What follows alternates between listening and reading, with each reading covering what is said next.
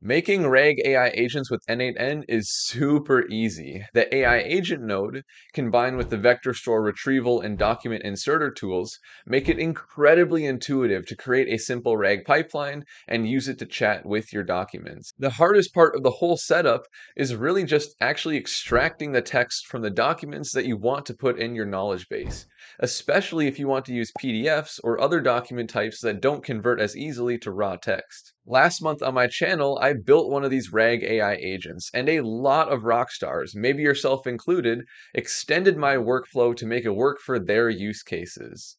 And everything with the actual vector database using Supabase seemed to work phenomenally for everyone. The tricky part came up when they wanted to extend the workflow to work with other document types like PDFs or Excel documents. So today I'm going to show you how to work with different file types for RAG and n8n so you can start using your PDF documents in just minutes.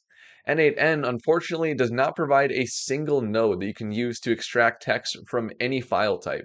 So the problem is not trivial, but I'm going to break it down for you so it can still be a really simple setup.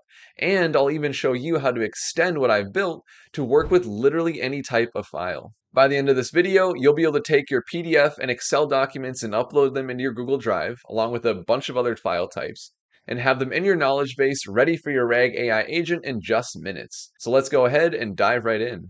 All right, so I wanted to start off by showing you the workflow that I've already have for the RAG AI agent in n8n, and this is what we're going to extend to work with PDF and Excel documents for RAG. I already built this in another video on my channel, so I'll reference that here, and you can go ahead and check that out if you want to dive into how I built this in a lot of detail. I'm just going to give a brief overview of this agent, and then we'll go into the changes needed to work with different file types. And so right here, this is the old workflow, and I'm going to show you the new one right now. So I'll click over to it, and boom, it's going to look almost the exact same. But the big difference here is in the bottom right. So let me go back to the old one. We're extracting from the document all the text with this single node right here.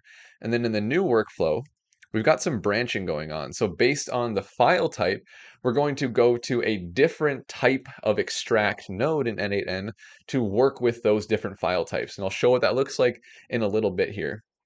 But first of all, what I want to do is zoom in and head on over to the top of the workflow so I can show you very briefly what actually happens for us to chat with this agent. And so at the start here, we have two triggers. We have one for the chat input, and that's what gives us this chat option in the bottom middle, where we can talk to our agent within the n8n user interface. And then the other trigger right here is a webhook. And this is how we can use our n8n agent as an API. I've got content on that on my channel as well. So you could have something like a Streamlit app or a Next.js app built with Cursor or V0 or something that uses this agent through the API. And then what we do is we have this tools agent, and this is where we define the prompt from the user, the system message, and we hook in our model. I'm just using GPT-4o mini in this case. There's a lot of different models you can use in n8n, like through Grok or Mixtral, or if you wanted to use Claude, you could do that. And then we have a Supabase Postgres database for our chat history. And then the only tool tied to this agent is the retrieve documents tool that's given to us by n8n that allows us to perform RAG. And we have a Supabase vector store to take care of that. And again, we're just using OpenAI for our models here for the embeddings, and then also to process the documents, the chunks that we receive from RAG. So all that together is what allows us to interact with our agent for RAG. Now, the bottom part here is the workflow where we actually put documents into the knowledge base for the agent here to have that context. And so starting with the triggers for this workflow here, I'm going to go through these one step at a time because that's going to lead us into the end of the workflow where we're going to be splitting into these different options here based on the file type. So I'm going to click into here. We have a trigger for when a file is created, we're going to trigger this workflow. And this is specifically within one folder that I have here in my Google Drive. And then we have a very similar trigger for when a file is updated in this exact same folder. So n8n is going to pull this folder every single minute for any files that are created here, or if I change any of these files in any way, like renaming them or adding or deleting content in the file, all of that. And so what I'm going to do here is actually fetch a test event. And so that way we can see the input that we get to our workflow when a file is created. And it's going to look very similar for when a file is updated as well. And so I'm going to now go on to the next node here, and you can see we have the input. So this is exactly everything that we get when the workflow is triggered when a file is created. And this is very important. I'm going to reference this later because there's information here that tells us which type of file we are ingesting. And that way we can split to the correct extract node to work with that file type. And you'll see that in a little bit. And so I'm going to run this step as well. We're going to get the output, including the file ID and the file type. Now look at this. The file type is application/VND Google Apps document. This is the standard notation that denotes that the file that we are working with here is a Google Doc. Now, if it was a PDF document, for example, this would be application/PDF. And the way that we get this file type is through the mimeType parameter of our trigger output. So take a look at this. When a file is created, there's a ton of different attributes here on this file. Its content, when it was created, when it was last updated, the list goes on. One of the parameters here is called mimeType. It's kind of a funny name, but this basically tells you what the file type is. Again, it'd be something like application/PDF if it was a PDF document. And we'll see that as well later when I trigger this same workflow with a PDF document. So this is what we use. This is really important because this is what's going to determine how we branch later on to the correct extract node. So we get the file type here, and then the next thing that we do is we want to delete all of the old records in our vector store for this document, because that way we're going to get a fresh set of vectors for this document to make sure that we don't have old versions of it in the knowledge base, because that will confuse the LLM a lot. And then the next thing we're going to do after we do that delete is we're going to download this file onto our n8n instance so that it is ready for us to extract the text from it. Because at this point, we just have a binary file that's downloaded, and then the next step is where we do the extraction. Now we get to the fun part. This is where it really is different than the old workflow that we have here, because in the old workflow, we have a single node that extracts the document text. Now, the problem with this is it only works for file types where you can just extract the raw text, like a text file, a Google Doc, like a Markdown file, or a CSV, all of those simpler file types. When we have more complex file types like Excel documents or PDF documents, it's not that simple.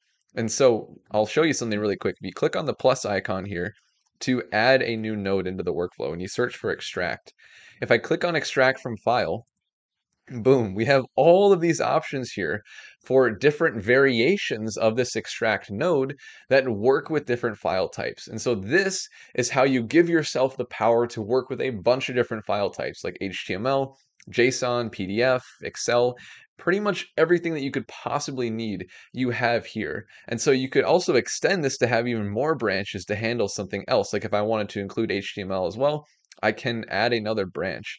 And the way that we determine which extract node we go to is based on that mimeType. And so the file type right here that we get, remember, going back to the edit fields node right here, we set the file type based on the mimeType. That's available to us now in this file type parameter. And so that is exactly what I'm referencing in this switch node right here. So if the file type is equal to application/PDF, then we're going to go to this top branch right here to extract specifically from a PDF document. Now, the next step, what we want to do is if the file type is equivalent to, this is the exact notation for a Google Sheet, or actually not a Google Sheet, an Excel document. Those are two different things. If it is an Excel document, then we're going to go down this middle path right here where we are extracting from an XLSX document. And then finally, if it is a Google Doc, we're going to go down this bottom route that just extracts the raw text, because that is a simpler format where we don't have to have a special node. And also, I want to call out that we have a default value here. So the fallback option, if the file type is none of these three, we're just going to go down the bottom route. So if it's something like a CSV or a README or a raw text file, all of these can also be extracted from this node. So we're just going to use this one as well as a fallback option. Now, a really cool resource that I want to point out, and I'll have a link to this in the description. By the way, I'll also have a link to this workflow in the description as well.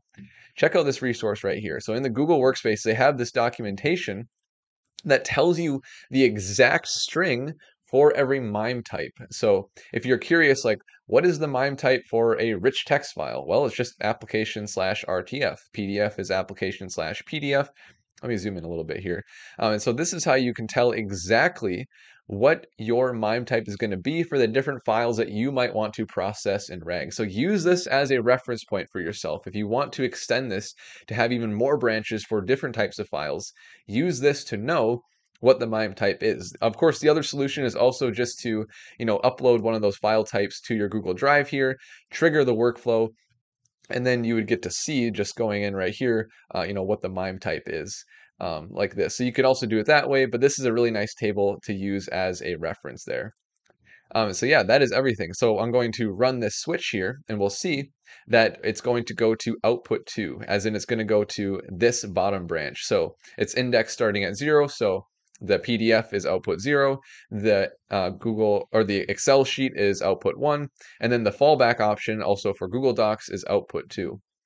So we output that data, and then right here we just extract the text. These are some fake meeting notes that I just have in my Google Drive, and then we insert those into the vector database with this final step here.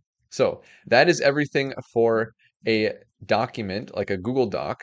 And now I want to actually upload a PDF document. So I have uploaded a PDF document to a new folder that I've created in my Google Drive. I'm going to have a separate folder for each one of these files here. I'll demo the Excel file as well.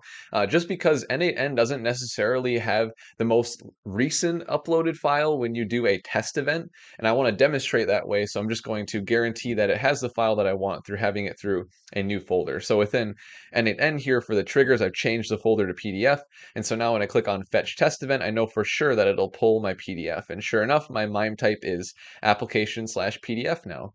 I will say though that yeah, you typically want to keep it all in one folder, obviously. And then when you have this workflow in active mode, these triggers are going to activate for any files that you create or update in your Google Drive without you having to actually run these steps manually. So don't think that you'd always have to run these manually. I'm just doing it here because I want to demonstrate the output at each step of the way to make this really clear for you.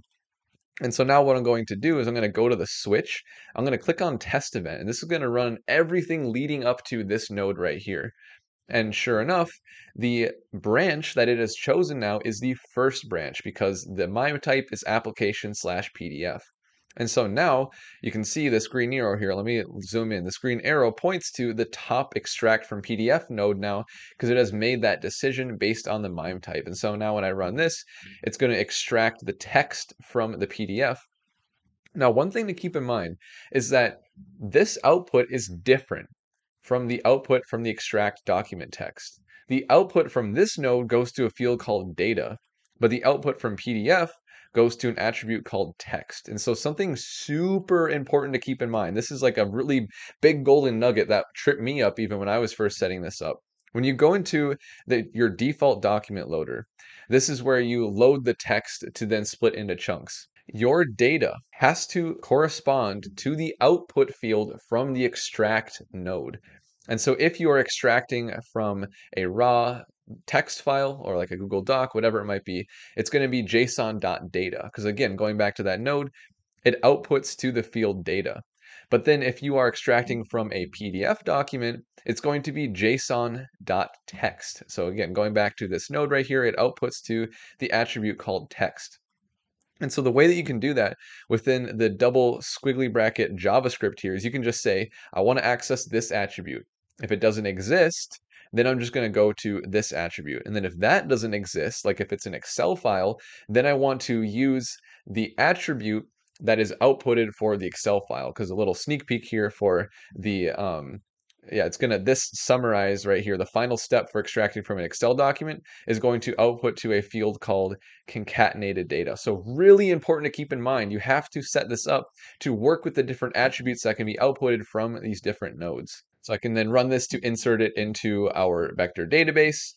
And let's see, boom, there we go. We inserted 4 items because it split up our PDF into 4 different chunks here. All right, so looking good. So now the last thing that we want to do very quickly is just an Excel document. So I'll upload that and come back when I'm ready to test that out as well. All right, so I've got an Excel file in this new folder called Excel, again, just to guarantee that that is the test event that is fetched. And so if I click on Fetch Test Event, we now have an Excel file. So I'll scroll over to the mimeType, and here we go. We got that specific format. And if I go back to this sheet that Google gives and I do a search, sure enough, this is exactly the mimeType that it tells you to expect for a .xlsx file. And so now I'll do the same thing where I just go to the branch and run everything leading up to it, and we'll see what it chooses this time. And there we go. Yep, it has chose the second branch for the Excel files. And so now it's a little bit more specific with how you process these kind of files. And this is something that I'll probably make a video on later on in my channel, because there are a lot of different ways to split up records in a CSV file for RAG. What I'm going to do here is I'm just going to keep it really simple. I'm going to extract everything in a table format right here. And then I'm going to aggregate each of these records together into a single item. And so basically, I'm just going to take the entire Excel file and treat it as raw text to chunk it accordingly. And so then I'm going to summarize here, which is basically just going to take this array and turn it into a single string. And this is the string that I'm going to put into my database for RAG. There are a million different ways to do this. You might want to create a record for every row in your vector database, or maybe you want to have 10 records per row. There's a lot of different things you can do to play around with how you ingest documents in a table format like this. I would say a lot of it depends on your use case. So again, I'll probably make a video on that in the future, but right now I'm just going to do something really, really simple where I just turn the entire document into a single string that I would chunk just like I would with a raw text file. And with that, we then have everything that we need to insert this document into the vector database. And sure enough, it just inserted a single record here because, yeah, like I said, I essentially just treated this as a small raw text file instead of, a bunch of different records in an Excel sheet. And so with that, we can now go over to our documents table. It'll be populated now with all these different records here. And yeah, we've got our Google Doc right here, and then we got all those different vectors for our PDF document, and then we have the Excel document here too. And so what I'm going to do is open up my chat window here and just ask it a question that it would only know based on let's just do my PDF document. So I'll say, what are the action items for Chris or from Chris? See what it says to this. So it's going to go and search the vectors here. This is going to be something in my PDF document. And yeah, Chris has 2 action items: finalize beta testing for Space Rangers, present a draft proposal for flexible working hours. And we can even go into the Supabase node here and see what it fetched from our knowledge base. And there we go. It fetched 4 different chunks here. And this gave, or I guess 3 different chunks here, and this gave it everything that it needed to answer the question. So this is working perfectly. So I hope that was a really good follow-up for the previous video where I built a RAG AI agent so you can take it forward with any type of documents that you want to have in your knowledge base. If you have any questions at all, just let me know in the comments, and I'd love to help you as you're trying to figure out how to ingest different types of documents, how you best want to split them up for your knowledge base, and all that good stuff. If you appreciate this content, I would really appreciate a like and a subscribe. And with that, I will see you in the next video.